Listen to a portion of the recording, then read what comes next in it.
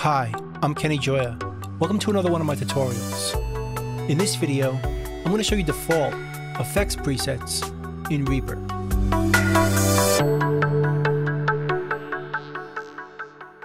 Now the concept of default effects presets is what's going to happen when we first open up our plugins or effects. While Reaper or any other manufacturer tries to create a default preset for everyone, it's not always perfect for you. So in this video, I'm going to show you how to change it in Reaper. So to add effects to a track, we go to the effects button right here and click it, and that opens up the effects browser. Let's choose a Reaper effects called REAPER. And when it opens up, it looks like this, with 4 bands, with the lowest band being a low shelf, then 2 band filters or parametric EQs, and a high shelf. Now personally, I like to set it up a bit differently. So what we'll do is remove all these bands except for one, and we'll change it to a high pass filter. Bring it down to about here. Let's readjust the bandwidth to be about 1.75. And this is going to filter out the low end of our track, like this. I like to start it off pretty low, about 60, and turn it off. Double click it so it starts bypassed. Now let's add some other bands. The next one, I'm going to change to a low shelf, which is very useful for boosting the low end from that frequency on down. So it creates a very wide and noticeable effect. Let's change the bandwidth to about 0.75, which tends to work for boosting the low end or cutting it.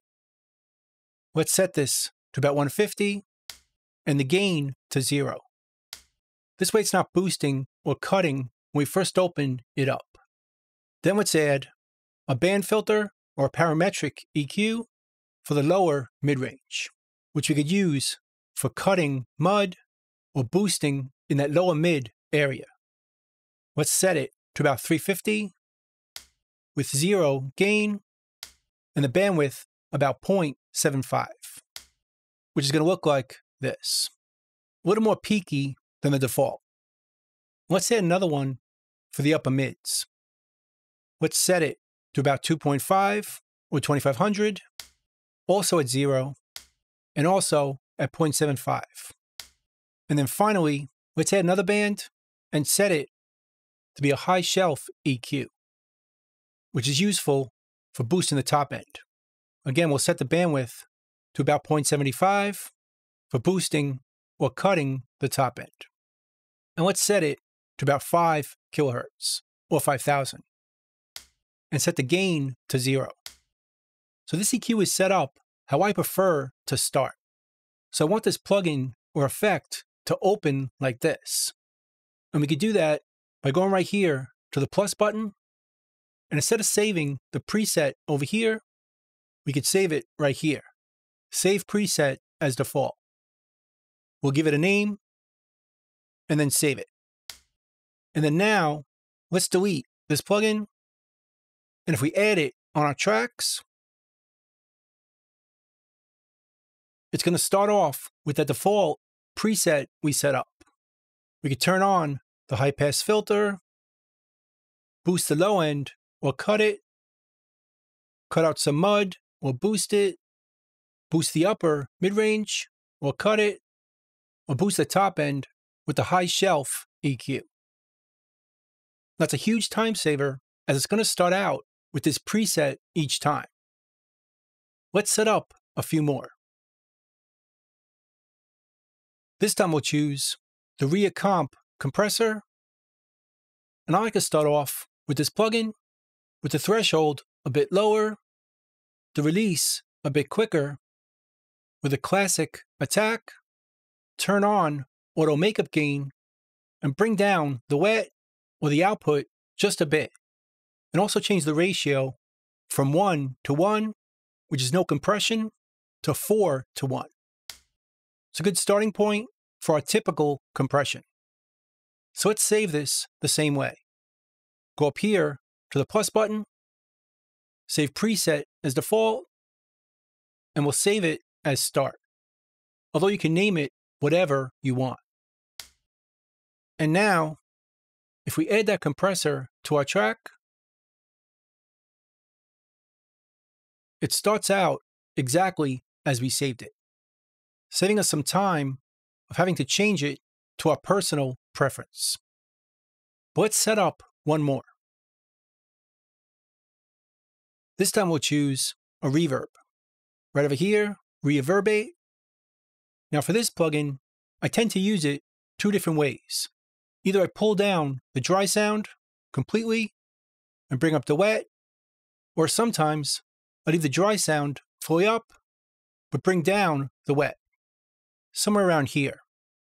Then I bring up the room size about here to make a nice big room, and bring down the dampening, which will make it a bit brighter. So again, this is how I prefer to start with this plugin. So we can save it as a default preset.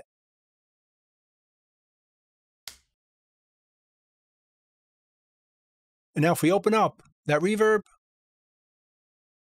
it starts off exactly as we saved it. And this is going to work with any plugin we use, not just the Reaper ones. If you want to delete or change the preset, the easiest way to do that is to open it up in the effects browser.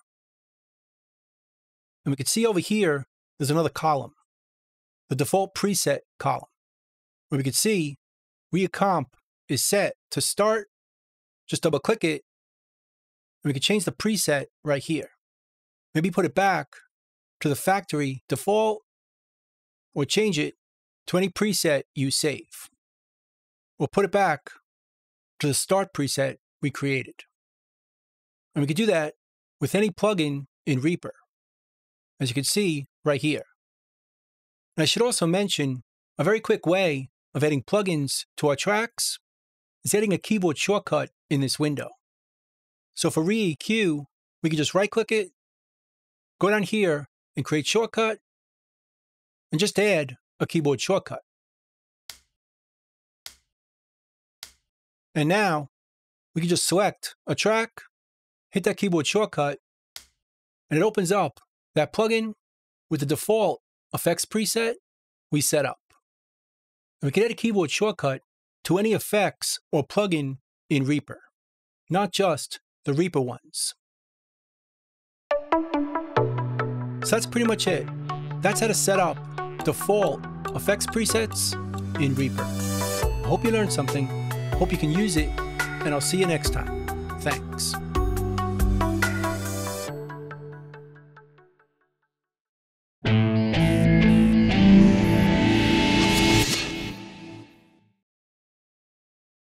Bye.